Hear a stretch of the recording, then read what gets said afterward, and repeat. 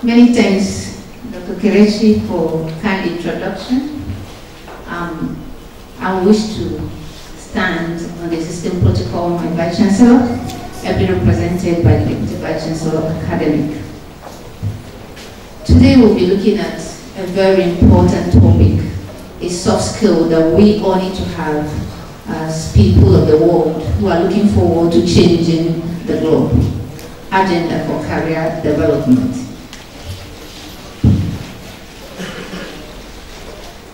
We tried, because I have a collaboration with the American Chemical Society, that I'm a member too, University of Port Harcourt and American Chemical Society, making this collaboration to bring you this lecture. So I'd like to give a little bit about ACS. I talked to you a little bit about ACS, what it's all about, definition of keywords that we're going to be encountering today in this presentation.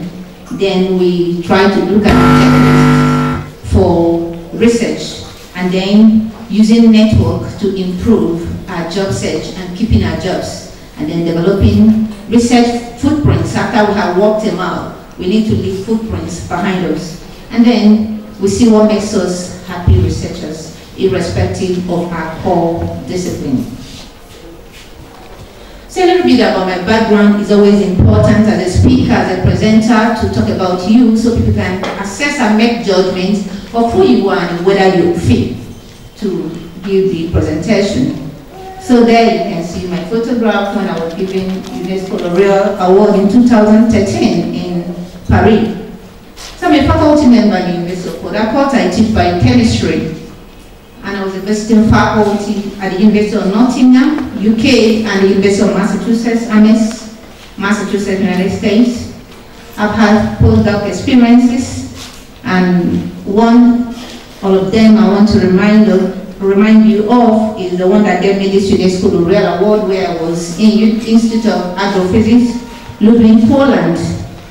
Recently, in 2015, I was made an affiliate of the African Academy of Science, and I received the recent Commonwealth Fellowship in 2015. Now we have new people who've gone on board.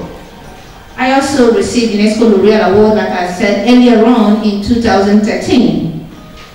I have a PhD in biochemistry of this great university. I serve as reviewer to 7 internationally acclaimed journals, and I frequently speak on these topics here that are dear to my heart: science communication, environmental management, health, safety and environment, diversity challenges in the laboratory, students and leadership, and child protection issues. So ACS, like I said, is an American Chemical Society, and has over 152,000 members, making it the biggest scientific society in the world. It has 186 local sections, 32 technical divisions. I'm a member of Agri Division and Environment Division, so I belong to 2 divisions. So we have a lot of members, 86% to be precise, having chemistry, biochemistry, chemical engineering and related disciplines, and other fields. So we also have members in business and industry, not only in academia. We have entrepreneurs in ACS, and members up to 25,000 are living outside the United States, so it's really a global organization. So it has its headquarters in Washington, D.C. Core values include passion for chemistry in the broader sense, focusing on members, professionalism, diversity, and inclusion. So as you can see, diverse in sex, in religion, in race, in ethics, in everything that ACS does. We are very diverse and inclusive. So we developed Global Code of Ethics for Chemists, which I presented basically on in the first edition of this workshop last year, where we talked about the global ethics that chemists must follow to be able to deliver responsibly chemistry to the people. We also try to pull out chemistry practitioners and chemistry professionals, those who study chemistry and understand its rudiments, and then the practitioners, those who use chemical products in our day-to-day lives, in the kitchen, everywhere. We are all practitioners. So we tried to apply that in the last presentation. So this started in 2014 to develop data specific to chemistry. We have a lot of courses scattered here and there, but a team came together, facilitated by ACS, to get code that applies to only chemistry professionals and practitioners. So in the vision, they have 4 major goals. ACS, to provide information that are authoritative in nature, comprehensive, and indispensable. So they do that through journals, through books, through magazines, insights. They have a lot of materials. Then advanced member careers, which is what I'm focusing today. Member careers, and now because we preach diversity and inclusion, so we go outside members, the career of people of the world. This is goal 2 that we're centering on today. And then improving education to foster the development of innovation, relevance, and creative, effective chemistry education in the world, and sharing the values of chemistry as it cuts across agriculture, environment, health, and all what have you, security even. So that makes us bring our member careers. And the activity I want us to do today, although we're not coming up to do it here, if you have a paper, you can write it down, or you can create it in your brain. I want you to think about your career objective.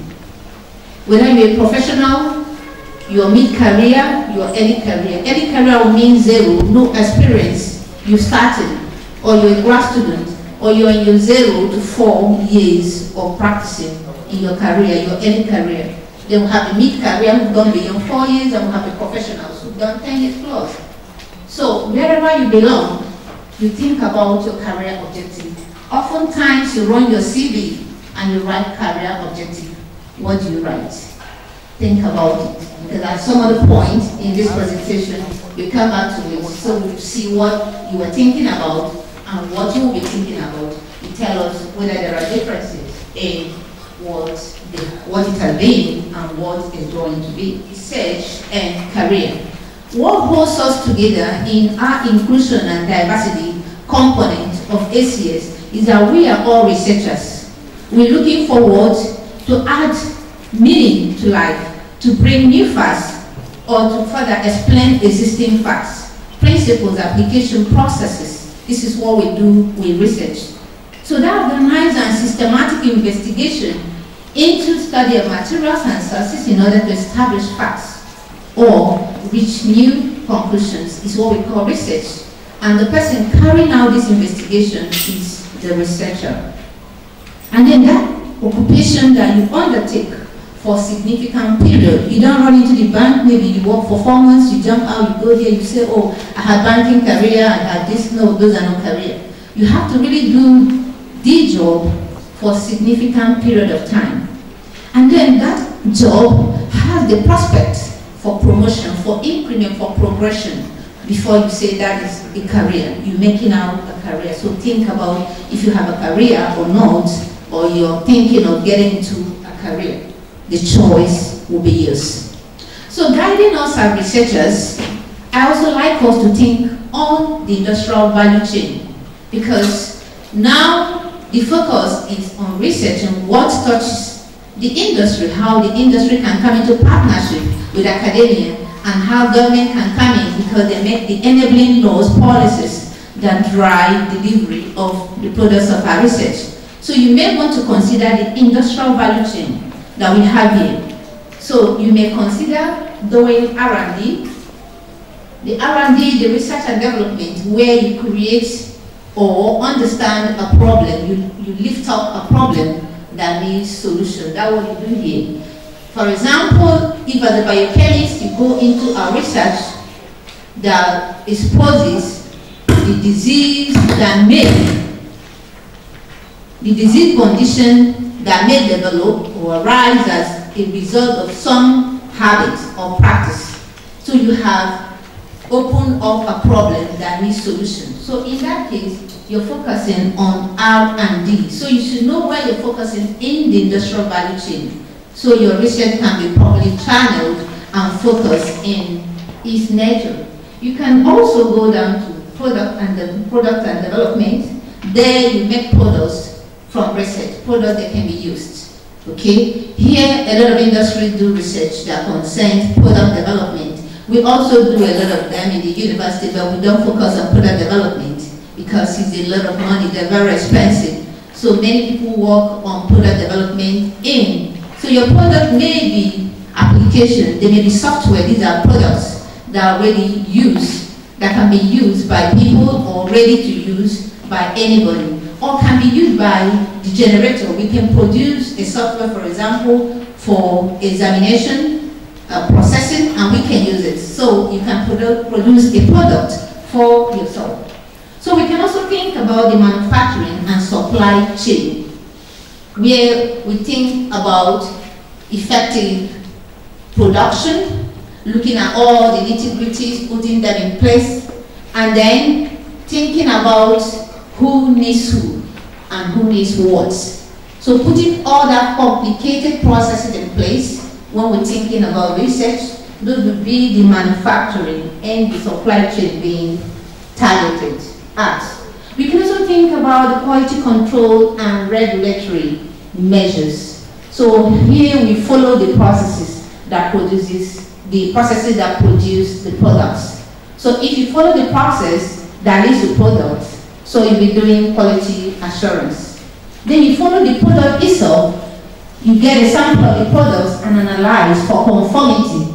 Then we'll be looking at the quality control. So you may wish to target quality assurance or quality control, and that will be quality control and regulatory concerns.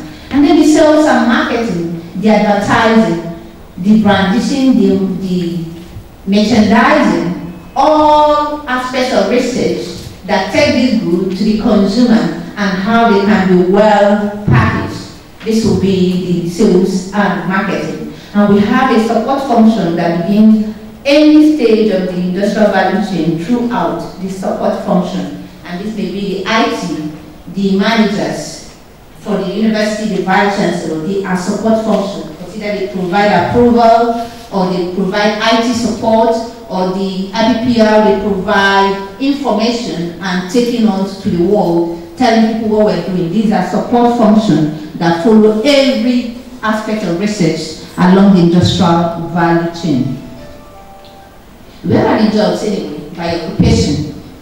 So a study that was released by the U.S. Office of Personnel Management in 2016 gave the statistics we have here. So they have said, Administration and Project Management 286,095. You see all them, biological and environmental sciences have been put in the middle. They have 69,647. Positions, and we have the list art and design. And these are the physical sciences. Most times they go into entrepreneurship. So they are not creating a lot of jobs in this area. So where you belong, you think about the vacancy, the position that exists in your area. So you think about the challenges that are peculiar to your area. So you consider when you are into any of this, that you have to trust the confidence you build in the job and make sure you have knowledge about what you're doing. We have left where we follow, I know him, I know her. Knowledge of the job will help us to deliver. Jealousy will always come, rumor, all those ego. I have got a lot, so I get very egoistic. I don't listen to the instruction, and then I get arrogant. And I syndrome, I did, I will do. We need to run away from them if we want to make our careers work for career development. We must embrace knowledge, confidence, success, smiling and loving. We have to enjoy the jobs that we do. And then the we syndrome needs to be bites. We together, we will achieve more. So what next for a fruitful career? Building a network of peers and mentors. So you may wonder, what can my peers do for me? Some of you are sitting here today because your peers told you something is happening here today. So this way the peers have helped you in your career path. So peers are, and you don't need to activate these peers or mentor network only when you need them, because it's not going to work.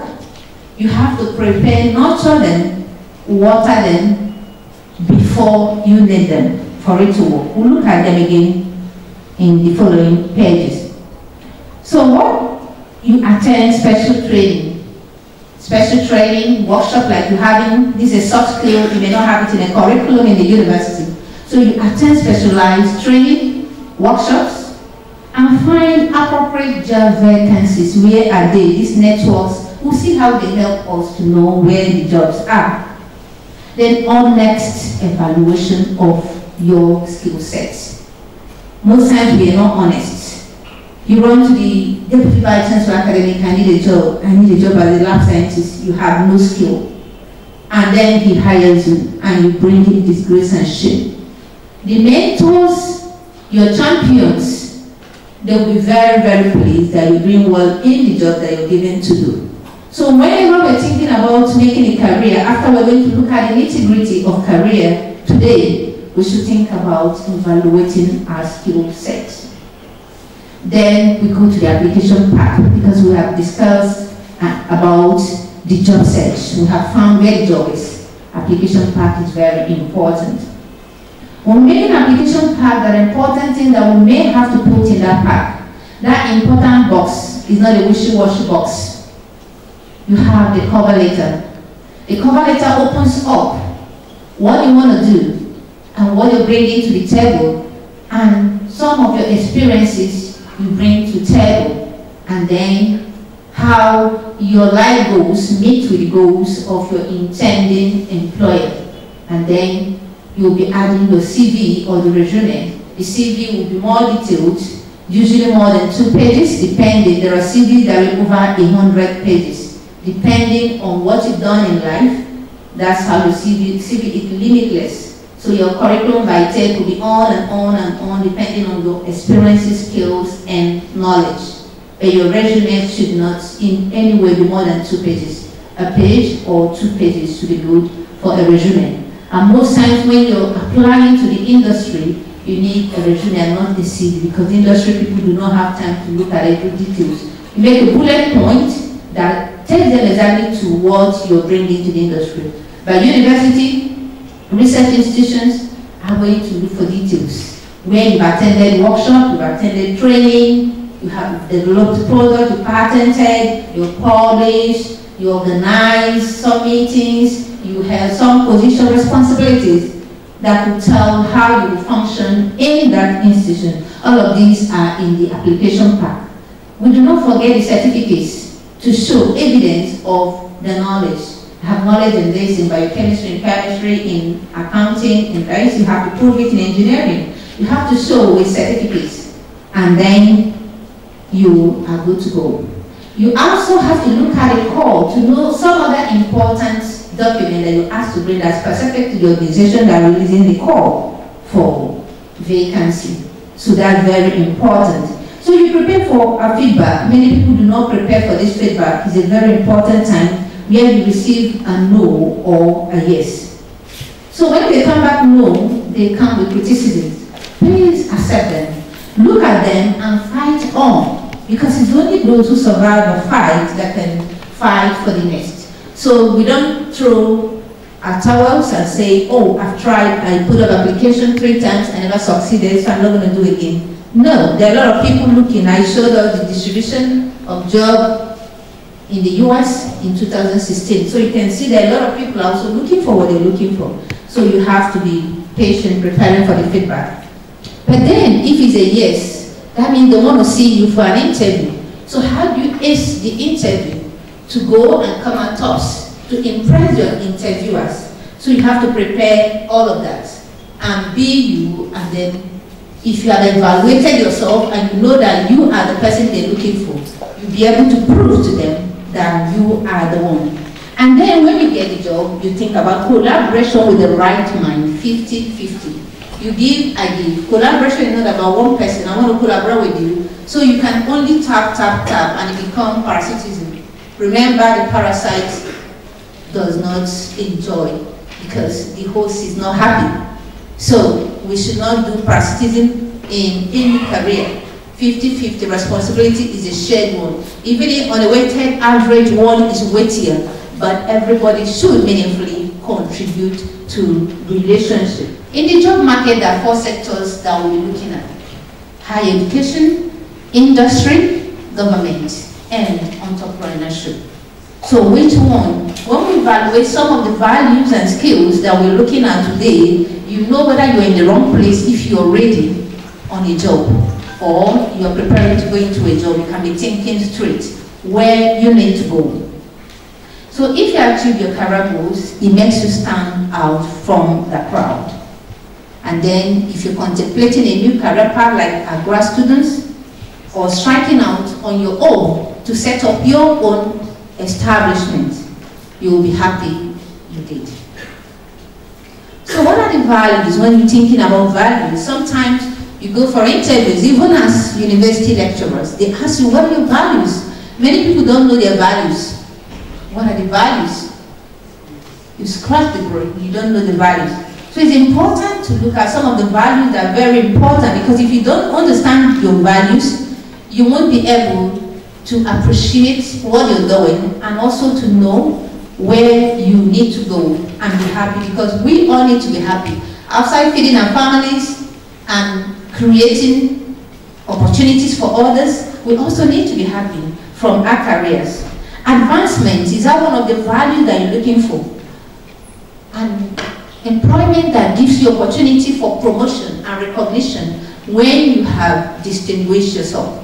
Is that a value that you have? Then you have to hold it fast and make your assessment for settling on a job. Goal orientation. Are you committed and motivated by your personal objective that you don't want people to come into it? So this is an important value. Autonomy. Some persons have this value so dear to their hearts. Autonomy. They don't want to be ordered around. Freedom. An ability to direct yourself. You may come to the academia. I think that's where we have a lot of autonomy. You just know that you have to make the university great, but you have high level of autonomy than in the industry. Value, challenge. A lot of people like challenges that drive them to become better people. So what are those? Do you like challenge as a person? If you don't like challenge, so you know where to head to. What of security? Some persons like a job just because there is security, because they can determine, they can predict the job is stable, sleep and wake up, the job is there. But some persons like to take risk. Get the most of it, even if it doesn't exist after 5 years, I'm in, and I'm about myself, I'll be able to pick another one. So what do you like? Balance. Having a balance between personal and business is important value for a lot of people, having a balance. Do they consider you when you're pregnant to give your maternity leave? When you're sick, do they insist that you must deliver on the target? When there are no values, no balance between your personal life and the profession you're practicing, then such persons may have a problem with such organizations. So think about your values. Discoveries. A lot of people just want to discover. They like to go to a new place, they like to jump from one job to the other. It gives them like some kind of excitement and fulfillment when they go to a new place. Not necessarily that it's better than the former or that it's good after all, but they just like discovery. Is that the kind of value you have? Know thyself, man. Perfectionism. Some persons like doing things exactly right, no matter how long it takes. So organizations that don't do things that way, they may not fit in. So they just want to do it the way it should go, even if it takes us 100 years to achieve that goal. And then altruism, selflessness. People who are selfless, self-giving, irrespective of the treatment given to them, they just want to be themselves and contribute. Opportunity to contribute to welfare of others. There are many other values, but I think these values are very important and key to deciding about your career. Whether you're on an existing career to maintain, but you need to service your career. So I have a career does not mean you don't need career development, but we need to service the existing career. Or you want to get on a career, or you want to strike out and set up your own. CVs, when I go to give lecture to NYC, when I go to the camp, orientation camp to talk to NYC, CV, you look at strengths. Give me some strength. They don't know what strengths are. Some will just say, I just want an organization that will give me opportunity. No organization wants people who want to take from them at the outset. When you're preparing your objective, your career objective, you should in no way write you're looking for organization that will give you a place. No. You should talk about what you're bringing to the table. You should showcase your experience, your skills, and knowledge. So your strengths, know your strengths that are different from your values. Taking initiative is a strength. Working independently is a strength. The organization may want to come for you because you like to work independently.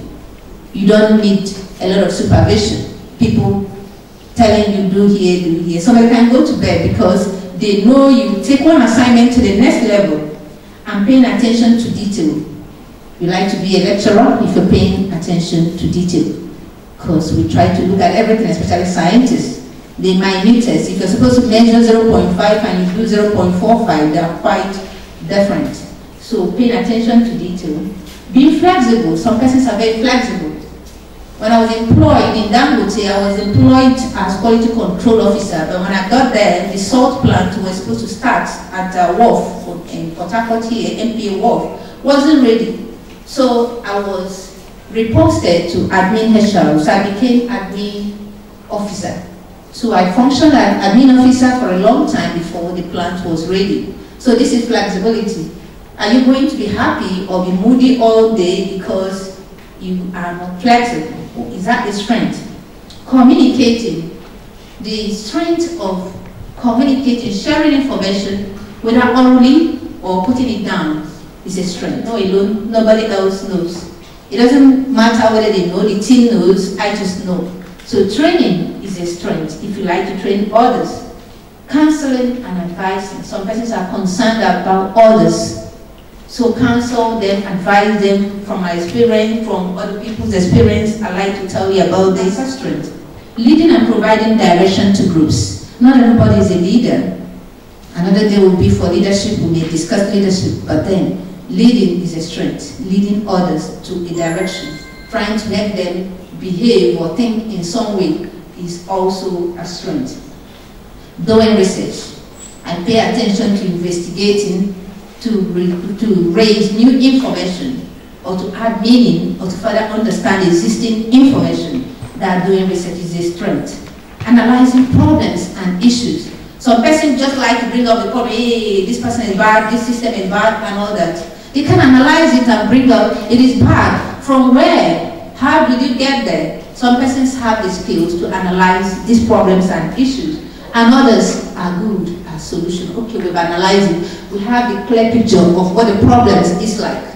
What do we do? That's solution. Some persons are solution providers. And then bringing new ways, thinking out of the box, innovating.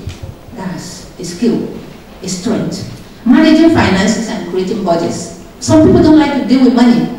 When they're in a group and there's a grant, they just want to give me money to do this. They don't care about documenting. I was given this and I returned this, I did this. Get me receipt. They don't want to handle that. So it's a strength if you can manage finances and create budgets for any activity that you want to do. Managing processes, driving them, being patient, managing people also, people of different character, constitutions, people from different origins, diverse situations, maybe even ethnic origin or even people coming from different cultures. So you are good at managing them and not having disagreement all of the time. So that's also a strength.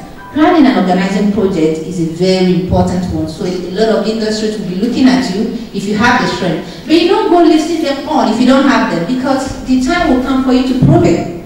So if you have them, showcase it, pick up it. Performing administrative work is also not easy. Administrators. So if we want to have meaningful work, we have personal strength on one side. If you look at the Venn diagram, you have the values on one side, the job market opportunities. Opportunities need to be there, one. Then the strengths, you have identified it there. The values, they meet your values. And then you have the intersection. There is the sweet spot. So if there is an intersection between these three, you have a sweet spot. And believe you me, you will enjoy your career. And also, if you're thinking of making a meaningful career, you think about legacy, mastery, freedom, and alignment. Legacy, you may wonder, getting into a job and I'm thinking about legacy, what I leave, what I bequeath the organization with. How can I think about that before getting into it? But it's very important because it helps you to assess yourself. If actually you need to be in that place, you need to think about what am I leaving them with if I get in there? What am I good at? You're using your skill sets, you're using your strengths and your values, and you're able to make a projection into the bigger picture, and you can think of legacy, what you leave them. It may be honesty. They won't forget you for being honest at all times, telling the truth, no matter whose horse is God. So mastery. You need to master yourself first before any other. So if you master yourself, you're sure of what you're capable of doing and what you're capable of not doing, then I think you're ready for the job. Then freedom is not the kind of freedom. This lady said, kids are asleep, so I am free. But this is true freedom. Freedom from being oppressed of any sort, because you know what you're contributing and you read your job description. Do they fit in? This fits well, but here there is a problem with alignment. If the goal of the organization does not fit with your own personal goals, then you have something like this. There won't be alignment. So it's important to consider that. So if we want to think about networking, because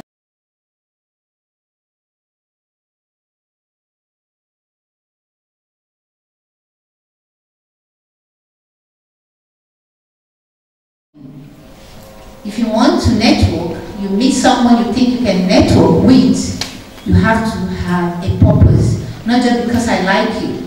You want to think of why. If you now know why, you go close to the person and have an effective handshake. A very effective word, firm handshake. The person knows that you also are aware of what you're about doing. So effective handshake. And then introduce yourself nicely. And you shouldn't take the stage when you're trying to establish a network. You should allow the person to have opportunity to say who she is or who he is. So just in a jiffy, you talk about yourself, what you do. I am this, I am an accountant, I have 3 working experience with the bank, and I have done this, and I've consulted for this, and who were among the team that did this, that, and that, and that. So in a nutshell, 2-3 important achievements in the area, so you can trigger the attention in the person you want to network with. So you engage the person about him, about her, not about you. Try to make the discussion to be centered about the other person. He feels important, she feels important. Then there could be effective communication. And then you offer your business card if you have it. If you don't have it, you can take the phone number so you can call and follow up. If you follow up, I'm assuring you that it can be an effective network. So why network? A lot of people go into networking without purpose, without understanding why they need to be in that network. Very important. The network, as I came and told you, that ACS is the biggest scientific organization in the world, and I'm a member, and I also do a lot of things for ACS, and they also do for me. There are a lot of organizations I belong to, of course, even national organizations. So they help you to build your profile so you can be more presentable in your field. So building a profile. Then there you can find coach, you can find mentor, you can find champions. So who are these coaches? If you look at the coaches, coaches are those people who bring you to what you never knew. A new field, they help you to broker a new field. And then soft skill or technical skill. I want to learn this. Oh, I'm not good at statistical analysis of my data. And maybe I see Babatunde here, Dr. Babatunde, so he takes you through SPSS. He's a coach. You don't have any long-term relationship. So you just meet him with a problem, and then he puts you through it, and relationship ends. He's a coach. So the mentor is a more enduring relationship. So the mentor will give you advice. You can see there are 2 ways. but then it's coming more from the mentor. So it gives you advice, it exposes you, maybe travels with you. The other time, Professor Nduka traveled with a student out of the country and she spent some money. So that is exposure, trying to make sure that the mentee is exposed, because there's an agreement. When you discuss, you agree on what the mentee wants to learn and what the mentor wants to give you. So there should be a discussion, so you'll be focused. So exposing you, inspiring you. When you send your paper and you're rejected, if you're in academia, if you're in the academic, okay, you get an inspiration. I had 100 rejections. I had that. I know Professor this person, I know this person, I can't find a job. Oh, this person couldn't find a job after the first class. They inspire you with such stories. So these are mentors. And then you see there the champion. The champion is always ahead of you. The mentor may not be ahead of you age-wise, position-wise, but because he has or she has what you're looking for. So that's why they're on the same, I put them there together. But the champion must be well ahead of you. Maybe the VC, maybe the DVC, and you are there. So they don't care about long term. It's not a long term, but they have you in their minds. They have your phone number, they have your email address. There's a call for this, they send it to you. They don't care about how you follow up with the application. These are champions and they are very important in the career. So who are your champions? Have you got any? If you've not got any, I think you're right from this workshop to think about your champions, your mentors, your coaches. You need these people. So we get them from networks. Meet headhunters. Headhunters are those who have, like the name would headhunt, they harvest heads. So these are people who go to look for what they are looking for. You're already in a job. They come and harvest you into a position that you really fit in. So they harvest professionals who are identified by what they are doing. So we call them headhunters. So you find them there and then they harvest you if you really need to move or to move up. So headhunters are there in the network. Consultants and recruiters, those who may hire you if you don't have a job or you wish to change your job. Or then those you may need to hear from, consultants, to consult with them on some important issues or some thematic area that you really need consultancy services or even professional work. Then learn more about job openings. If you belong to networks, most times they advertise